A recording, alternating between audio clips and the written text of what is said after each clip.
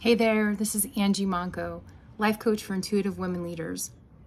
We're still on the controller saboteur, and the thoughts of this controller saboteur is if I work hard enough, I should be able to control the situation. That's a tricky one. It can feel really, really true. And I remember growing up, I was taught to have a strong work ethic and make straight A's, not an A-, but straight A's. I was a challenge by my dad when I was in 8th grade.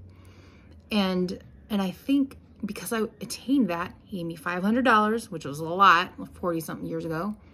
And it just made me think, well, if I work hard enough, I should be able to achieve anything. But in fact, it's not true.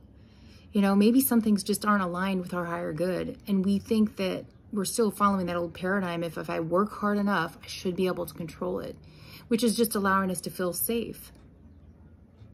But it's not the truth. And we can overdo it. So I'm here to support you in overcoming your saboteurs. I mean, we have 10 of them. So right now we're just focusing on the controller saboteur. But if you'd like help with this or support, it doesn't mean you're weak. It takes strength to ask for support. And I applaud you for that.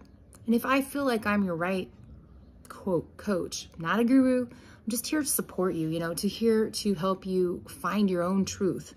Then reach out to me, Angie@harmonyharbor.com, and let's see how we can make things work together. Take care. Bye.